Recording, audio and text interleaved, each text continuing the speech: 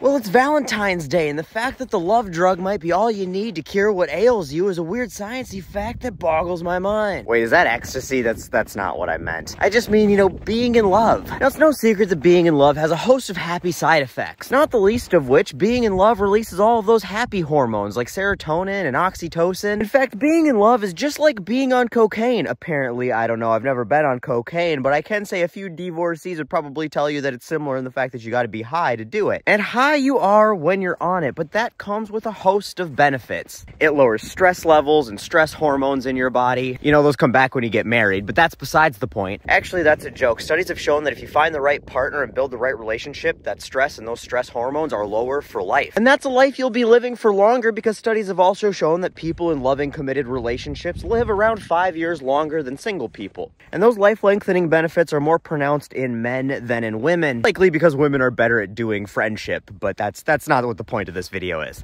Anyway, people in love also have lower levels of cortisol and less chronic inflammation, which is one of the things that is most linked to chronic diseases. It improves heart health, helps lower anxiety and depression, and you get better sleep, even despite the snoring. But I don't know if any of that is really mind-boggling, right? Obviously, we know all the hormones that make us happy and make us fall in love, so we make more people. And we know that the comfort and security that comes with a loving relationship reduces stress, and people who are less stressed are healthier, so they sleep better and they have better heart health and less depression and anxiety, which is a good thing. Those are all things we need in today's world. Clearly. But the thing that I did find actually mind-boggling about falling in love is that it boosts your immune system. At least for women. I couldn't find any of the studies that were done on men. They were all done on women. So I'm not sure if us dudes get the same flu-fighting effects as the girls do, but the girls get a better immune system when they fall in love. And this pretty much happens immediately. There was a couple long-term studies done with a few different groups of women that showed before they fell in love and after they fell in love, and compared them to women who didn't fall in love in that time period. And for the girls who fell in love during this study, the ones who got in a new relationship, started a new romance,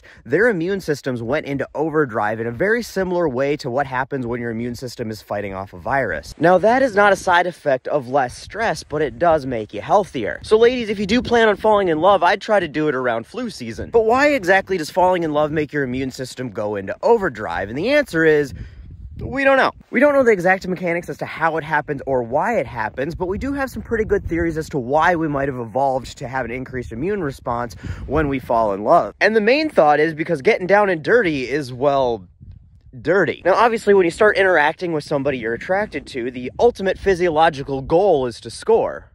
That analogy actually worked out. But when you do finally score, you never know what you're gonna get. It could be an orgasm, could be COVID, who knows? So an increased immune response and preparation for that can provide you with a little extra protection. Furthermore, women's immune systems go into overdrive when they get pregnant. There's a baby on board you gotta protect. And since 1 leads to 2 leads to 3, hey, that analogy works too. I'm on a roll today. A woman's body could simply be trying to prepare for that eventuality as well. But the science of love still remains somewhat elusive, and while we know the ingredients, we're not entirely sure how the cake is baked. So while we still have a lot of learning to do about love, and one thing we know for sure is that a lot of those ingredients in love are good for you. And that's a good thing, because with the healthcare system in America, we need all the help we can get. And the fact that if you're lucky enough to have lasting love, it can let you live a longer, livelier life, well, that is pretty mind-boggling. Happy Valentine's Day, guys.